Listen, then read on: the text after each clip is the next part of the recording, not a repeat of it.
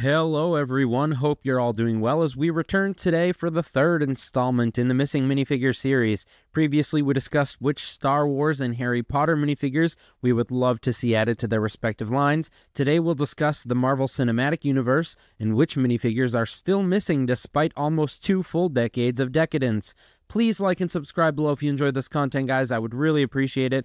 There's also going to be a part 2 to this video, so you want to hit that bell so you don't miss it. A few ground rules. First, we will only be discussing characters who have no minifigure representation whatsoever. Specific variants on existing characters are not eligible. Perhaps there's another video for another time. Second, we are going to be sticking solely to MCU movies in this video. Fear not, because this video will be the first half of a 2-part MCU minifigure combo. Next video, we will be sure to get in some of the more recent series fare that Marvel has been streaming on Disney+. Finally, let me know in the comments below which minifigures that I've neglected to mention on this list. There is a chance it will make it into part 2 of the missing MCU minifigures. This list here is certainly biased a bit towards characters or movies that I really enjoy, and thus I've scrutinized more closely, but I am sure that you all have your own favorites that have been snubbed, so let me know in the comments below. Of note, the new Avengers Tower set 76269 gave us a couple of minifigures that I otherwise would have had on this list, including Alexander Pierce, the head of Hydra from Winter Soldier, Dr. Helen Cho from Age of Ultron, and Dr. Eric Selvig from Avengers and multiple other films. Although these have thus far only been included in this expensive set, they're actually not that expensive to acquire. If you want to go buy them on Bricklink, it's only a few bucks to do so, I think $5-6 a piece, and it gives me hope that we will indeed see more of the missing minifigures in future releases.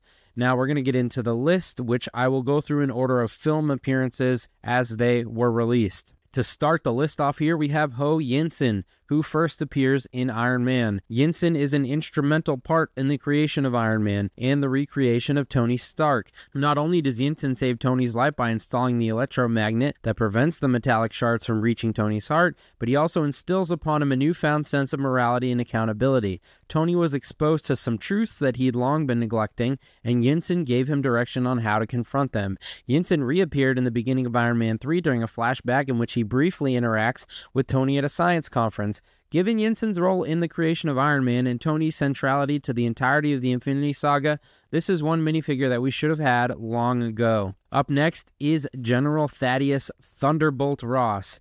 I was actually shocked to find out that a Thunderbolt Ross minifigure does not exist. From the Incredible Hulk on, the late great William Hurt would appear as Ross in 4 more films: Captain America Civil War, Infinity War, Endgame, and also Black Widow. It's wild that a character who has appeared in this many films for over a decade has not yet been made into a minifigure.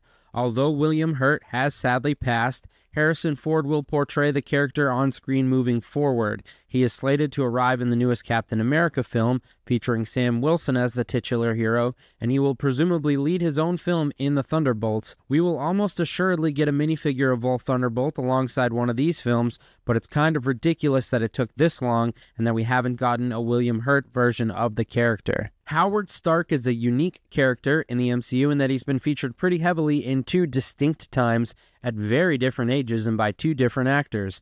Young Howard features heavily as a supporting character who helps lead in the creation of Captain America in the first Avenger. Older Howard would go on to appear in various films, usually as a means to propel Tony's storyline forward. He pops up in Iron Man 2, Ant-Man, Captain America Civil War, Avengers Endgame, and he is mentioned but not on screen in a handful of other films. I was really surprised to find out that we haven't gotten either version of this minifigure, and I would love to have both an older Howard and a young Howard added to the MCU suite. Next up on this list here we have Odin. I am not really sure how it's possible that they have left an Odin minifigure off the table for this long. Sir Anthony Hopkins portrays the character in all 3 initial Thor films, and similar to our prior Avengers father Howard Stark, he is mentioned in a handful of others. Odin's choices in past dictate a lot about Thor and our character's overarching story with the Infinity Stones. Given his array of on-screen time and film mentions, it's shocking to me that he still hasn't gotten his own minifig. This one feels like a slam dunk to happen eventually, but for some reason I feel like he may continue to get neglected because it's already been this long. Next on this list we have another Thor character. This is Heimdall. It is actually wild that we haven't seen hair nor hide of a Heimdall minifigure. It's an injustice of the highest order against Idris Elba and Marvel fans alike. He has never been on screen for very long in any particular scene, but he has appeared in all 4 of the Thor films, as well as Avengers Age of Ultron and Avengers Infinity War. Now that I think about it, it's kind of criminal by Marvel to cast someone of Idris' talent level and never even really let them cook, but that is another argument for another day. We've gotten Lego sets from every one of these Thor films, and none of them included Heimdall, which is incredibly lame. I have to imagine this is one we're going to get eventually, but I can't believe it hasn't at least been in a CMF series or an advent calendar already. Out of all the minifigures on this list, Darcy Lewis is one of the ones that I would put at the lower tiers of confidence in regards to its future prospects as a minifigure. I'm not sure if we'll ever actually get a Darcy minifigure, but this fun, fan-favorite supporting character has appeared in multiple films, as well as the first ever Disney Plus Marvel series in WandaVision. With 3 films and a series to her credit, as well as multiple mentions elsewhere, it's certainly surprising that she remains off the roster. So many of the on-screen characters are powered that I think the audience actually naturally gravitates towards some of the unpowered supporting characters, and Darcy is no exception. Next up, Arnim Zola. This right here would rank pretty highly of all of the minifigures on this list for me personally. Zola is a really great ancillary villain, appearing in multiple Captain America films with an interesting character arc that allows Toby Jones to employ a wide range of emotions. In the first Avenger, he comes across as kind of timid and unsure of himself and his place within Hydra, not really sure if what he's doing is the right thing perhaps, but in Winter Soldier, his digitized conscience expounds with an almost maniacal energy at the prospect of killing the great Stephen Rogers. Zola's actions are fundamental to the groundwork and future proliferation of Hydra, and it's definitely surprising to see that he hasn't gotten the minifigure that he deserves. Next up, we have Helmut Zemo. Following in the footsteps of Darcy Lewis, Zemo is an ancillary, non-powered character who made the jump from big screen to small screen, first appearing as the very compelling villain of Captain America Civil War. Zemo would go on to make an amusing and surprising ally to Sam Wilson and Bucky Barnes in the bulk of the series Falcon and the Winter Soldier on Disney+.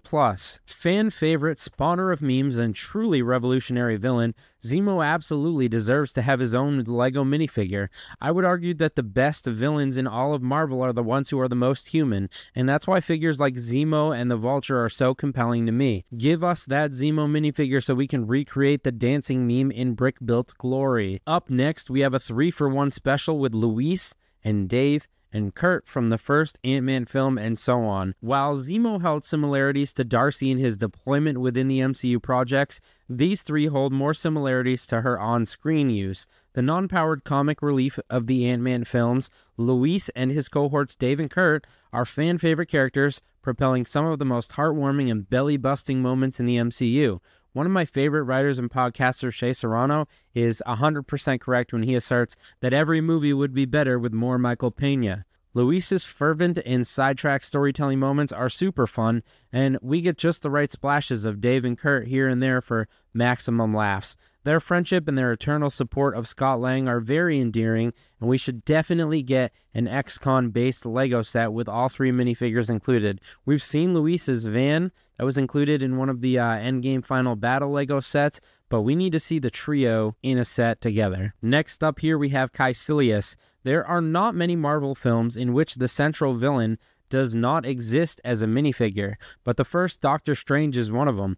Caecilius is a former student at Kamar-Taj and a disciple to the Ancient One, decided to tap into the powers of the Dark Dimension after learning of his master's hypocrisies, because the Ancient One was getting power from the Dark Dimension herself. That's why she was so ancient.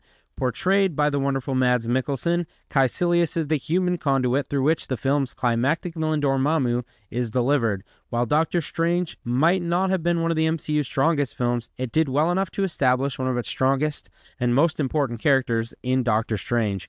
Caecilius feels ripe for future CMF or Advent calendar inclusion. Next up is Ego. Now, I know I just got done saying that there are not many Marvel films still missing the minifigure of their central villains, but Guardians of the Galaxy Volume 2 is one of them. Released about 7 months after the first Doctor Strange, Guardians 2 features the eternal Kurt Russell as Ego, planet-devouring cosmic being who took on a human form to traverse the galaxy and proliferate his evil seed. One of these dalliances occurred on Earth, which resulted in the birth of Peter Quill. When Ego's motivation for reuniting with Peter is revealed to be one for personal gain, as opposed to genuine connection with his son, the Guardians are able to thwart his plan of galactic dominance. Kurt Russell is a Hollywood legend, and he absolutely deserves to have his own Ego minifigure. Next up is Aunt May. While Aunt May may exist as a minifigure, the MCU-specific version of this character remains off the LEGO Superheroes roster. I know I'm not speaking for only myself when I say it's a travesty that the inimitable Marissa Tomei has yet to be enshrined in minifigure glory. We are all Tony Stark, the restaurant waiter, and every other character in the MCU simply blessed with the presence of Peter's beloved Aunt May. And we all wish we were Happy Hogan. I see you, Jon Favreau. I'm out here. I seen Chef. I see the co-stars you put alongside you for your love interests.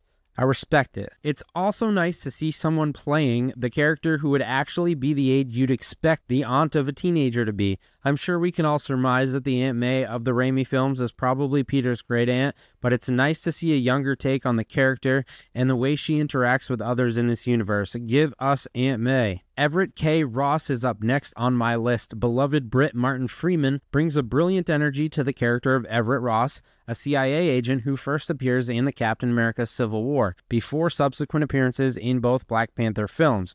Ross is unique in that he comes across as competent and authoritative, but he also shows the capacity for ignorance and an ability to grow beyond that as his character learns more of the realities about the world around him. He is an important side player as a softer representative of the U.S. government when compared to someone like the hardened Thunderbolt Ross.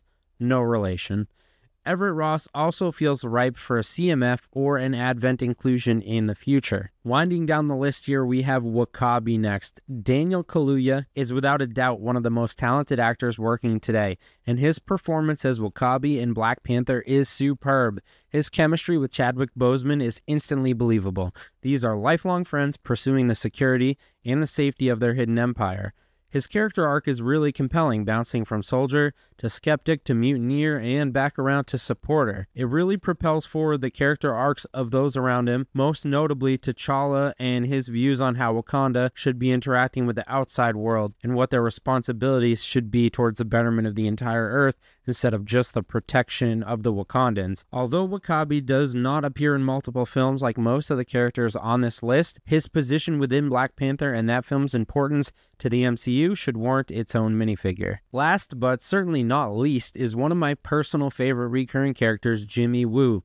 Portrayed by the charming and hilarious Randall Park, Agent Woo recurs as an FBI agent first tasked with parole duties to the house-arrested Scott Lang before appearing in WandaVision trying to crack the secrets of the Hex. Agent Woo often acts as an audience analog in many of his scenes, expressing wonder at the simplest of tricks and skepticism at the mystifying nature of the more magical moments.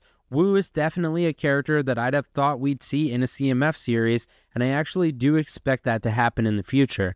I hope he is featured in additional projects going forward, which would also increase the likelihood that we see him as a minifigure. That's going to do it for today, folks, but there are numerous characters that I had to cut from my list to get down to just 15 for this video. I will most definitely be doing a part 2 follow-up to this video, and it's plausible that I may even fit a part 3 in with the growing roster of Marvel television shows. I had over 30 names on my list before even getting to Phase 4 of the MCU and getting into really any of the Disney Plus series, so I could definitely get to 45 if we wanted to. I'm sure I've excluded some of your favorites from this list, so head on down to the comments below. Let me know which MCU characters that you were chomping at the bit to see as LEGO minifigures. If you enjoyed this video, you'll definitely want to subscribe to the channel and turn on that bell so you don't miss the next installment. For every like this video gets, LEGO gets 0.1% closer to making the minifigure that you want to see. I'll catch you next time, folks. Thanks for checking it out.